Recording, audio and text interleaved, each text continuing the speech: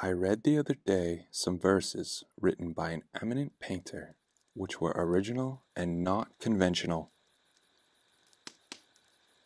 The soul always hears an admonition in such lines, let the subject be what it may.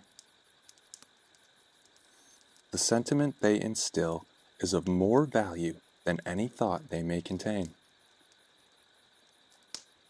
To believe your own thought, to believe that what is true for you in your private heart is true for all men, that is genius.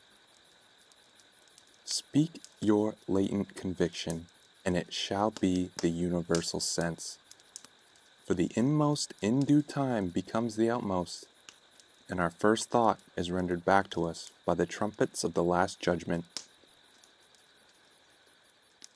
Familiar as the voice of the mind is to each, the highest merit we ascribe to Moses, Plato, and Milton is that they set at naught books and traditions, and spoke not what men, but what they thought.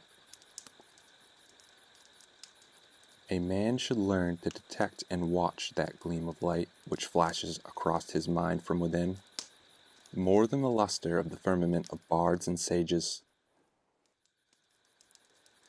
Yet he dismisses without notice his thought, because it is his. In every work of genius, we recognize our own rejected thoughts. They come back to us with a certain alienated majesty.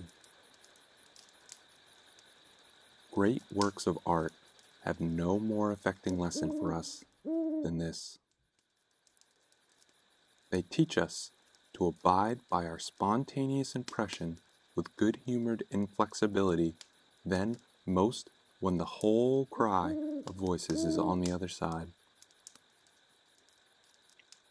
Else, tomorrow, a stranger will say with masterly good sense precisely what we have thought and felt all the time, and we shall be forced to take with shame our own opinion from another.